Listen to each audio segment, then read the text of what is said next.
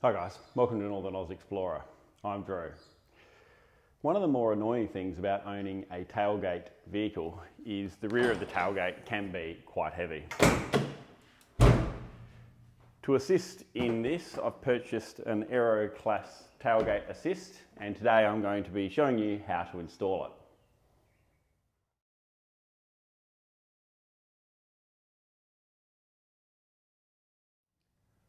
I'm a big believer in doing work yourself if you have the capacity to do so. In the first round of the fit out for the Hilux, we had everything done professionally by ARB. What I've got here is the instruction manual for the fitting of the ARB bull bar to the Hilux. This instruction manual is 23 pages long, so you can see why I wasn't overly keen to undertake that work myself. Having said that, I haven't looked inside the Aeroklas box, so I'm not sure how long the instruction manual is, but I'm fairly confident it's not going to be 23 pages long. Prior to purchasing this system, we got a quote from TJM to have it installed. They wanted $200. So I think that for the amount of work that's going to be required, it's probably a little bit excessive. And I'm more than happy to undertake and do the work myself. So hopefully it's a fairly straightforward, easy process. So one of the questions probably asking is, why did we go with the Aeroklas system? There's a range of manufacturers that make tailgate assists. Some have struts on one side, some have them on both. They range in prices. ARB's I think is about 300.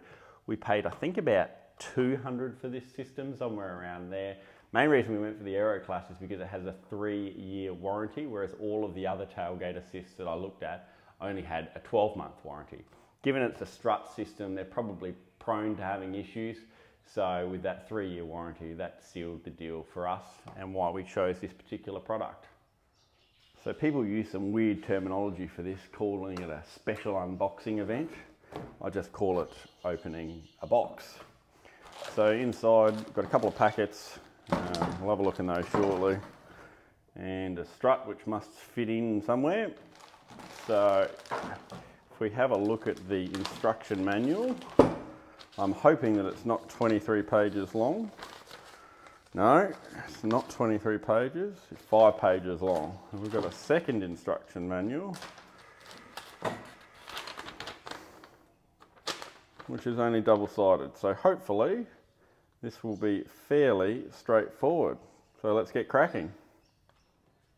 So the most important thing you can do before undertaking any installation is making sure you read the instructions so you know precisely what is required.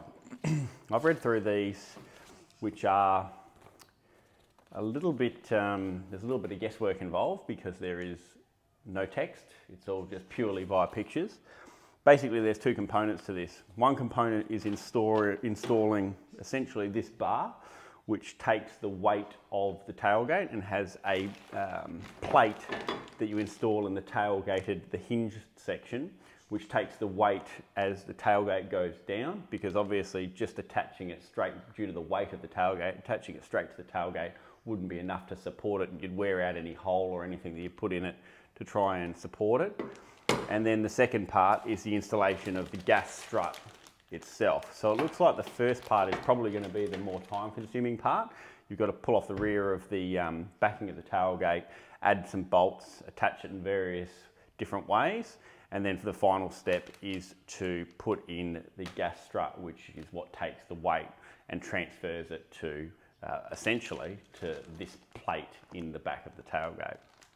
So now that I've got my head wrapped around that, we'll get cracking and put it all together.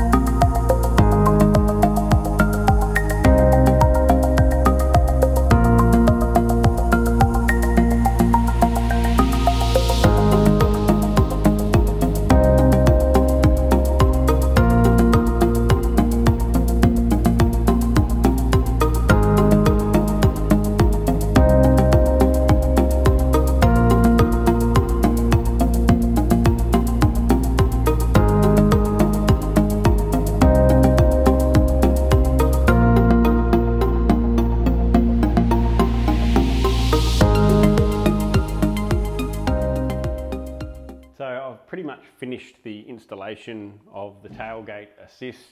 The torsion bar was fairly straightforward to install.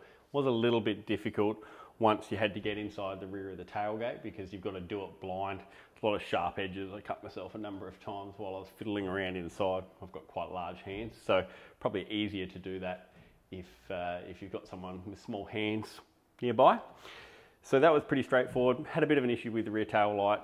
I couldn't pull it actually away from the body, but that's okay. I just worked around it. I was able to get it far enough to the side. When I say I've almost finished, there's only one piece left that needs to be installed, which is the bracket for the gas strut on the side. The bolts that are holding the bracket in at the moment are a T40 bolt, and I've tried to get them out both with a hand wrench and with a torque wrench, and I just can't remove them. I've actually bent the tip of the bit trying to remove the bolt. So I know when I'm defeated, so I'll take that in and I'll get a mechanic to pull that off and install this, and then I'll be able to install the gas strut, which will be the final step in the process. But you can see already with the torsion bar, it's made a huge difference as to the ease in which the tailgate opens and closes. So the final step, get those bolts replaced, put in the gas strut, and then it'll be all completed. So that's pretty much it for today and for this video. I'll give you another update once I've completed it and just show you the final little bit once it's installed. But leave some comments below if you like the video, and make sure to like and subscribe. I'll see you next time. Thanks for watching.